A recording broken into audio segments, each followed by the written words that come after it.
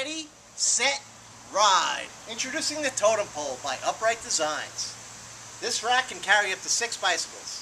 Very simple design, structurally strong, and very protective for your bicycle. Rubber edge on top, spacing, and we'll demonstrate putting 6 bikes on this, an additional 5. Here, today, this is what you have. 4 bikes. Not very pretty.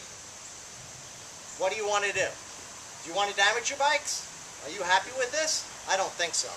Let's demonstrate 6 bikes on the totem pole. Here we go.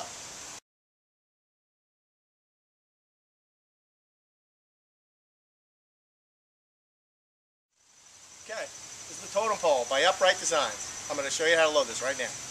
Here we go. There's one already on there, and as you can see, the rubber edge here does not damage the rims, but it hangs by the rim through the spokes. Then we have 2 cable ties which are provided, which connect the frame to the rubber arm here. So it's all rubber, and then just touching the tire back on the bottom here. Okay, now I'm going to load this one.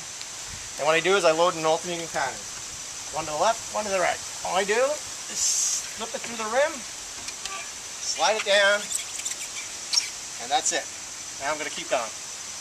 That's 1, actually 2. Now normally, this is what you need to load a bike like this, on a bike rack like that. We don't need that. Throw it away. Here we go. This goes on. 1, 2, 3. Slide it down. Check, make sure you're clear here. The pedals, and voila, 3 bicycles. Here's 4. 4's over here. Again, alternating pattern.